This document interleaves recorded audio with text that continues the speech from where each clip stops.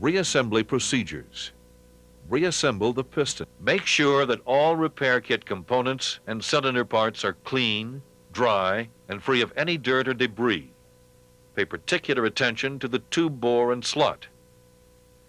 First, lubricate and install wear rings onto the piston with the thinner edge and widest part of the flat inward.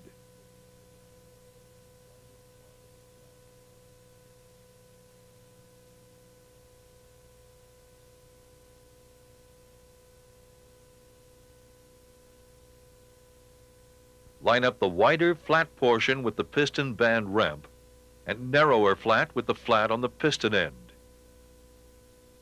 Lubricate and install the U-cups with lip seals facing out onto each end of the piston bracket assembly.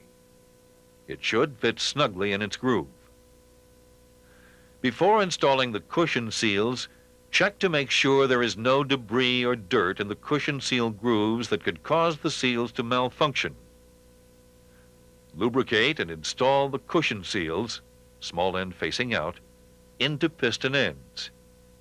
Rotate the seals to seat them in the grooves. If you are using optional shock mount kits on the cylinder, do not install the cushion seals. Using them in conjunction with optional shock absorbers will adversely affect shock performance.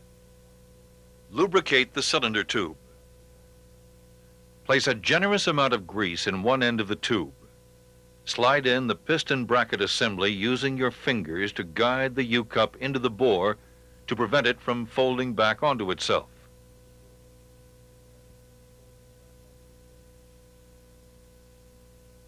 Run the piston the length of the tube and remove it from the other end.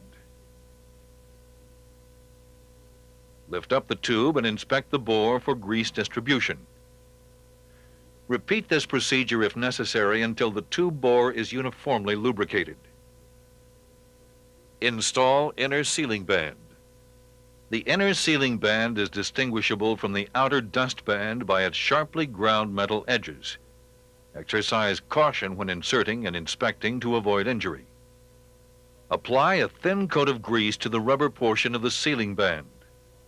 Insert the sealing band into the tube by passing it sideways through the tube slot. With the rubber portion up, center the band in the tube so equal lengths extend out both ends. Install piston bracket assembly. Double-check the alignment of the wear rings on the piston so the flats on the rings are lined up with the flats on the piston. This will keep the band from crimping when inserting.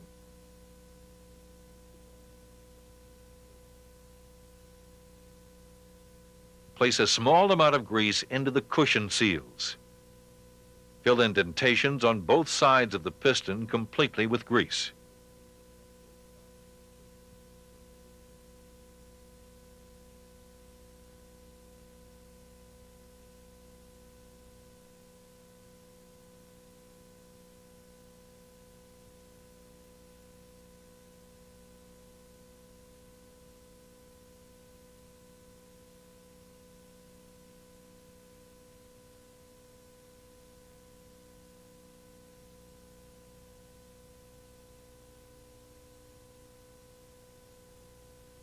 Feed one end of the sealing band down the piston ramp through the bracket while moving the piston bracket assembly into the tube, again using your fingers to guide the U-cup into the bore. Make sure the sealing band does not catch on the lip of the wear ring on the opposite end of the piston. Slide the piston assembly the length of the tube, stopping as the end of the piston exits the tube bore. This will seat the sealing band in its groove. If the tube and piston were greased properly, excess grease should be present on the piston end.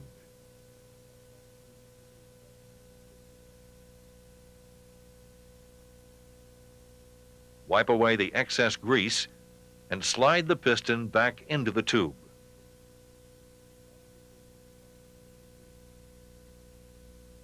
Trim sealing band.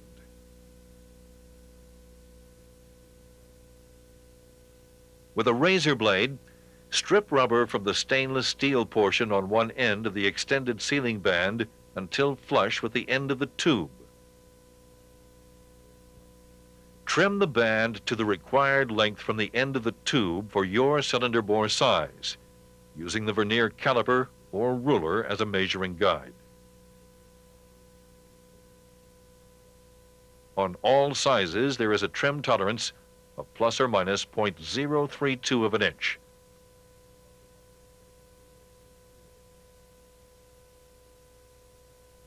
Incorrect cut lengths on the 2 and 2 1/2 inch cylinder may result in the band extending out the head slot. This can cause serious injury to the hand when pressing the heads into the tube. Trim the bands accurately to the required lengths. Install cylinder heads. Lubricate and install the O-rings onto the seal groove in the head snout.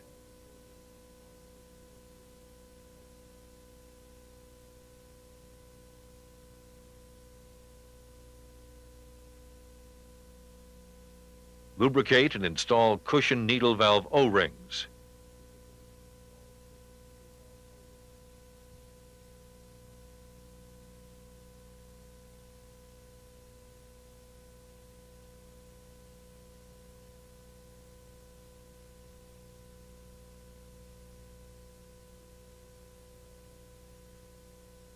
Screw the cushion needle valves all the way into the head.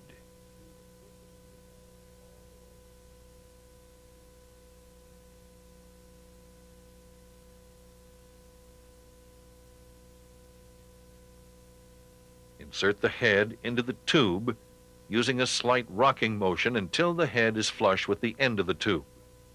Do not twist the head or the O-ring could be cut, resulting in excessive air leakage during operation. Make sure the rubber portion of the sealing band stays flush with the tube. Install the 4 tapped screws into the head.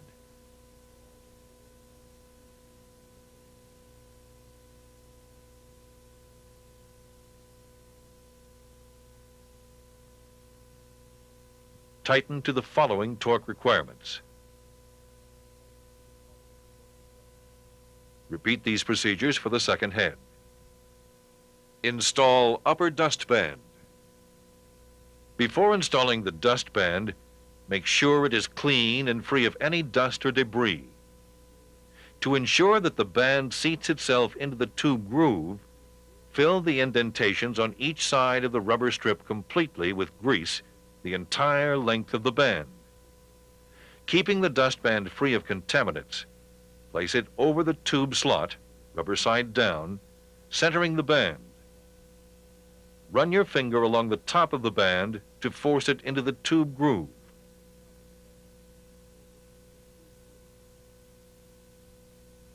Wipe away any excess grease.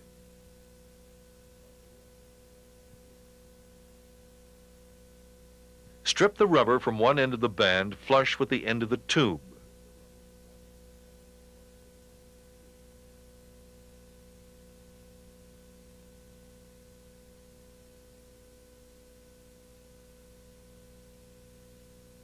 Trim the dust band to the required trim length from the end of the tube. The trim lengths of the dust band have the same requirements as the sealing band trim lengths.